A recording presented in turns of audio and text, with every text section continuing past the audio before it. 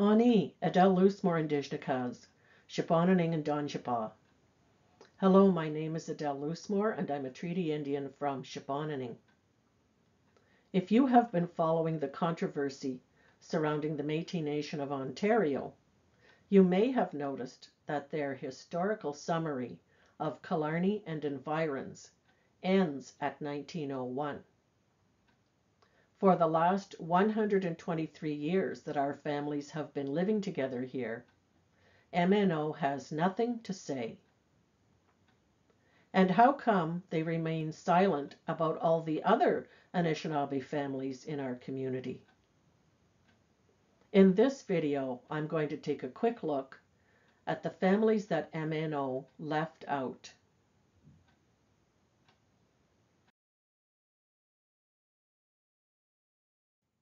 The de la Morandière, Recollet, Solomon, and Tranche-Montagne families are in MNO's family history database. Each one is named a verified Métis family line, but these families are Anishinaabe, not Métis. Some of our families are not named in a separate file, but they can be found in the genealogy chart of one or more of these 4 documents. Like these people, for instance. The Bernard family was also known under other surnames: Shebahonaning, Gijikopenes, and Bena. The Prews. Members of this family also had connections to the Saugeen Ojibwe.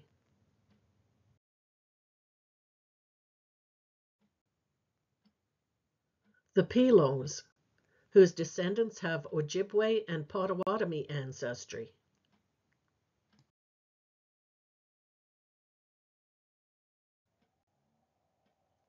Now Kemagabo.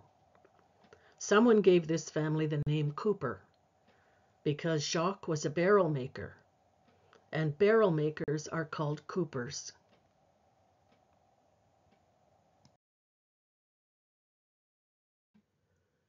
The Prue, Bateman, and Pitfield families came to Shebahonaning from a reserve at the bottom of Lake Huron.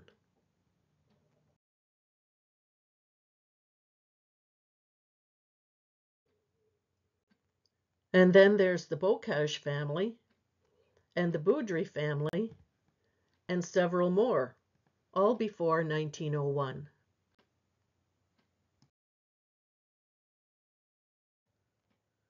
What about families who joined our community during the last 123 years?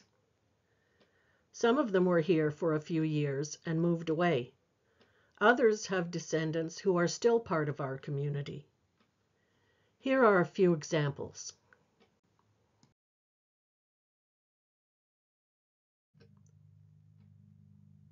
Mr. Skelter came to Shebahonaning from a First Nation on Lake Superior. And then there are these families who also settled here.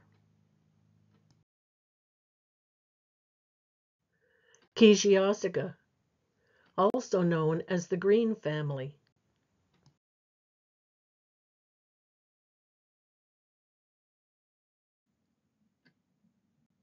Medwayosh, also known as Williams.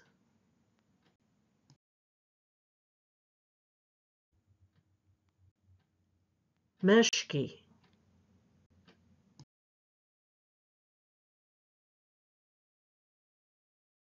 The Mendoshkan family, also called Mendoshkin.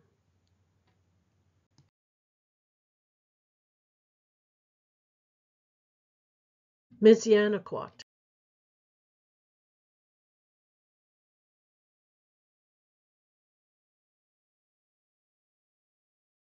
Another branch of the Recollet family.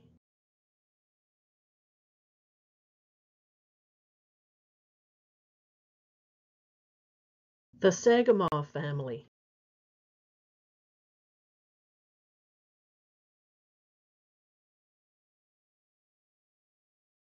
The Shagwaja family.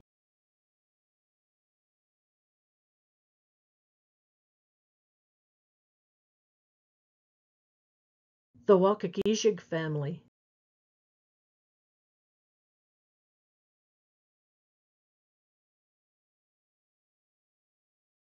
and the Windibish family, also known as Wendabens.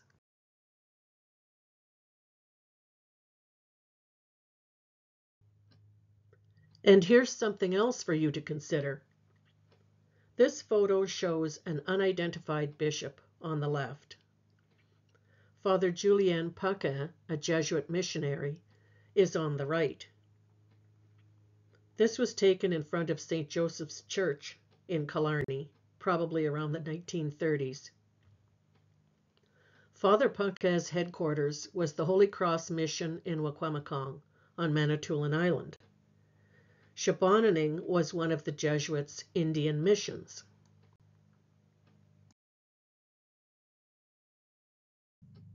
During the mid-1930s, Father Paquin started organizing historical notes about our community. The notes were typed into a manuscript that he wanted to publish as a book. In a chapter that he titled, "Not to be Embodied in the Book," he talked about the intellectual inferiority of Killarney people, and he blamed it on our First Nations ancestry.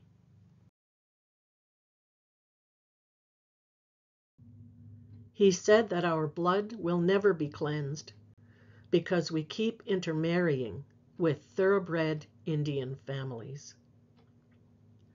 Being Anishinaabe continued to be the dominant identity in our community, and Father Paquin didn't like that one bit.